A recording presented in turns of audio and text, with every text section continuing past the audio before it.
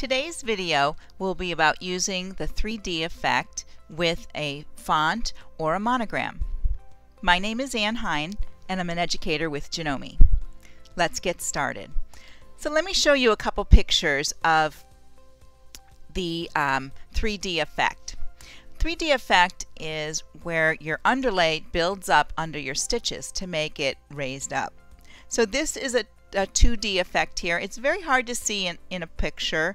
Seeing them in person where you can put your finger on them are a lot easier to see the thickness that's here. This is a very modern looking monogram that is one of the templates that's in the program, and this is also one of the frames that comes with it, and I will cover using frames in another video.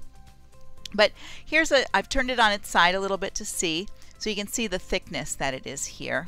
I have another one here so you can see it's quite thick. And this is either the 2D or 3D effect here. So here we have the two effects. So it's really hard, and I can show you a picture, but it doesn't really show as well as when you have it up close and personal. So you want to test these out and see which one you like and how you like them. You also, when you are stitching them, you also want to be careful about your foot height. You will need to raise your foot height up as you go along to clear the thickness of the stitching. You don't want your foot to get stuck or to ride up on there, because when it comes up, when it's not raised up normally, it will release your tensions and you won't have good stitching. So with our software open, let's go to Create New. And when I come into Create New, I'm going to go to Lettering and Monogram. So in Monogram, I was here earlier and I use this font here, and I don't really, it's an okay font. We'll see how it works. But you have some choices here on your size. You can put your text in here, pick your font, and then your template. So the templates are here. I really like this template number 15. It's very modern looking, works with a lot of letters. And then your frames are located down here. And as I said, I'll cover those in a separate video. Now, finding your font, you're going to use your drop down. Now, your XPG ones here, these are the fonts that are pre-digitized in the software. And then you'll see some that are just true type fonts up here. These are the true type fonts. So one of the true type fonts I really like is Kiss BT. Let me see if it shows up. Everyone will have slightly different fonts depending on what is in there. You can also bring in fonts from other places and load them into your computer. Alright, so this is the very modern one I used for my samples. Now that I have it where I want, I'm going to select OK. Now I'm going to just click in my sequence window to select my font. If I want to take my monogram and make it larger, I can make it larger. You do want to remember though, as those satin stitches get wider, they're also a hazard of being caught on things. So you want to take a look at that. And you are building up a lot of them, so they are wide to begin with, so you want to be careful about that. So now that it's selected, my properties window opens up here, and I want to be in fill because I'm going to change from a step fill to a satin fill. The step fills don't build up on each other, but the satin will. So I'm going to check satin, and then I'm going to come down here to underlay and click underlay, and then open the underlay window. This will give me the 3D effects right down here. So we'll start with 1D. How it works is as it stitches, it goes over itself several times to build up the thread that's there. We can see this when we go into slow redraw. So we'll come in here, let me put the speed up, and then we'll get this started. Whoops, there we go. I'm going to use my cursor right on the circle and move it along so you can see, but we will also zoom in a little bit. There. Now, it's going to make its passes going back and forth. So here it goes up in the middle, back down. So it doesn't have as many passes because this is 1D. Let's change it. We'll come back in here to our properties and we'll change it.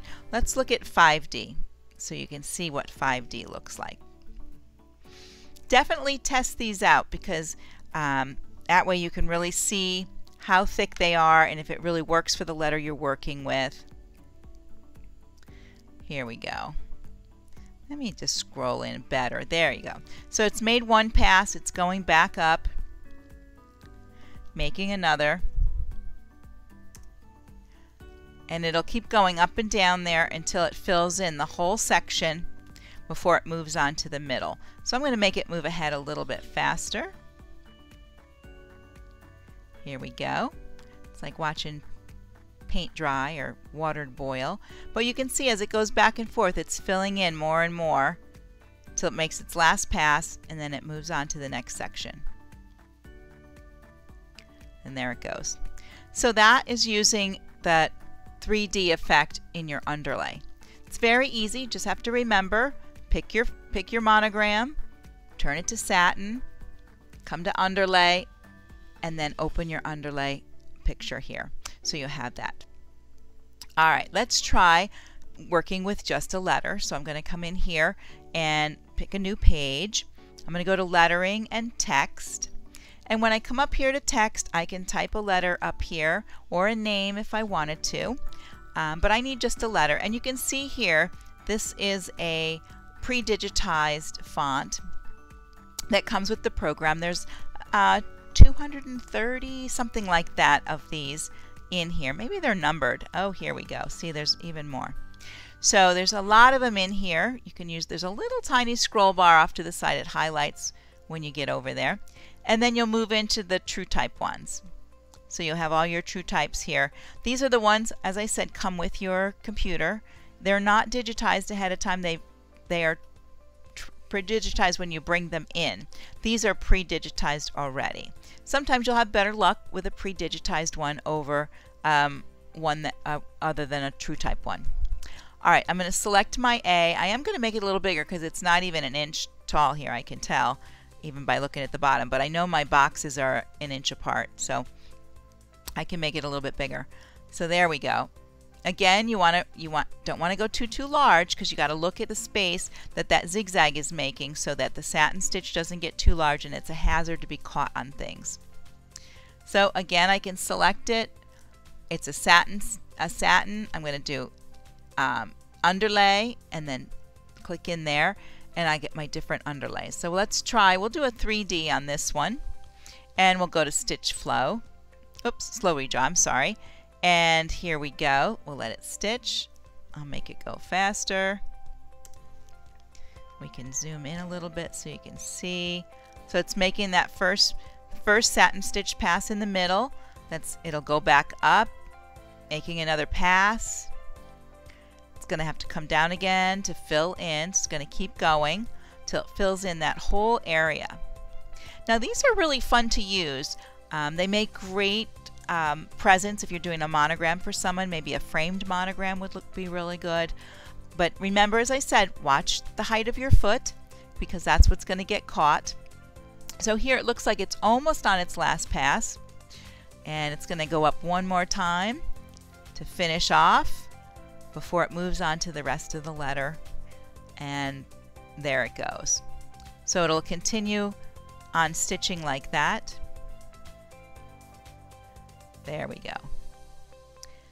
Now I like using the slow redraw feature. I've used it here a couple times today. It can show me what's happening with my stitch out before I bring it to my machine. So if there's something I want to change in there, maybe I want to edit a stitch or something, I can see where that stitch is before I start making changes. So it's very helpful with a lot of different embroideries. So here it is with your 3D effect. Remember, select your lettering or your monogramming, go into your properties, make sure it's a satin fill, and then go to your underlay and pick the underlay that you want. I hope you enjoy this and have a lot of fun. Thank you.